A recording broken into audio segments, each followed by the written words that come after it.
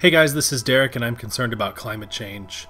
You are looking at a map of the wind speeds related to Hurricane Patricia, which strengthened from a tropical storm all the way to a Category 5 hurricane in a single day. This is the strongest hurricane ever recorded, ever. And it's about to hit Mexico at around 7 p.m. tonight. And what I want to point out about this is this is the strongest hurricane coming after the hottest September on record, which comes after the hottest summer on record, which comes as part of the hottest year on record so far. The winds of this storm increased by 100 miles per hour in a single day.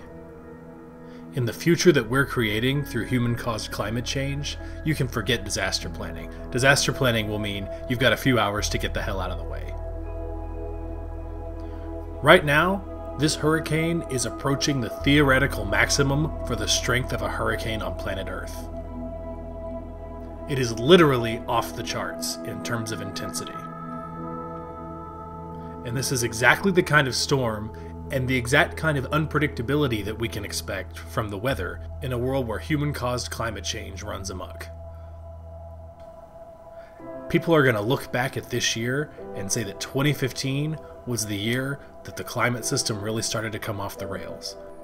Now we have an upcoming climate change conference coming up in Paris in December.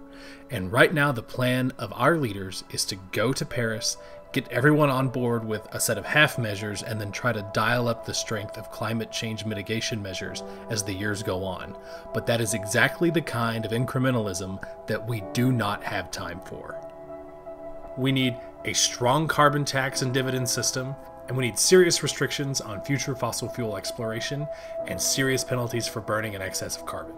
There is such a thing as too late when it comes to climate change, and we don't have time for this kind of incrementalism. We need our leaders to make strong decisions, put together a strong agreement in Paris, and get serious about saving us from a future where this kind of storm is the norm.